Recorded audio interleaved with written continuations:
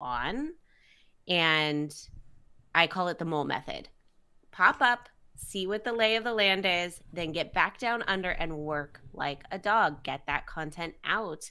And then 3 months, 6 months later, pop up and see if there's anything else on the horizon that you need to know about. But it doesn't have to be hard. It doesn't have to be scary. I really love making things simple, understandable, and actionable.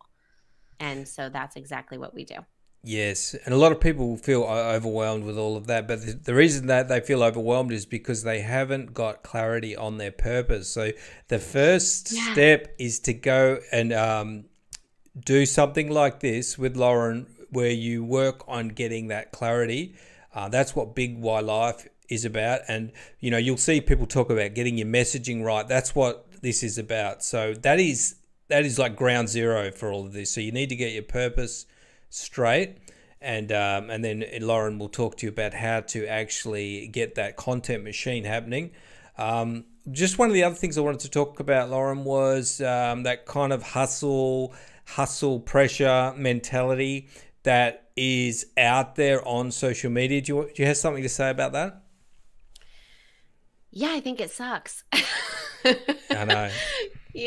I think, and this kind of goes back to the idea of entrepreneurial enmeshment. Like if you feel like your self-worth is fluctuating with your P&L, if you feel like you are kind of desperate to help your clients in a way that is causing you to be overly clingy or over deliver and go outside the scope of whatever has been promised, if you feel like this desperation around what you're offering, or that you're constantly stealing, right? That when you're standing in your business, you're stealing time from your family, or when you're standing with your family, you're stealing time from your business. If you are never present, planted, and grounded, that is enmeshment. And I think it's the hustle culture too that plays into that.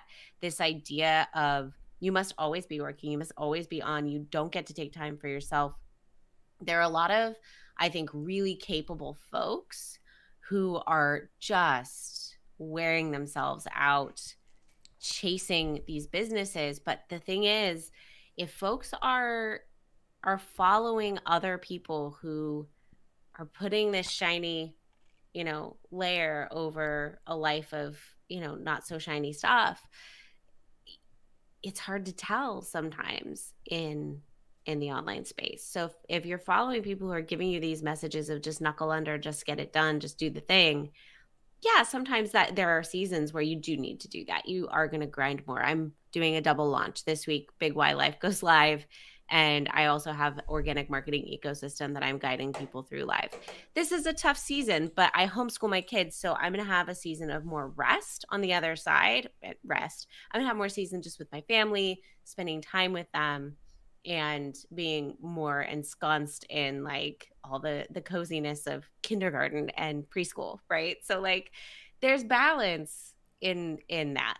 And I think, I've had friends who are so afraid of getting into hustle culture that they're like, I can't do the big thing because I don't have the time because I don't work Saturdays. I'm like, that's fine.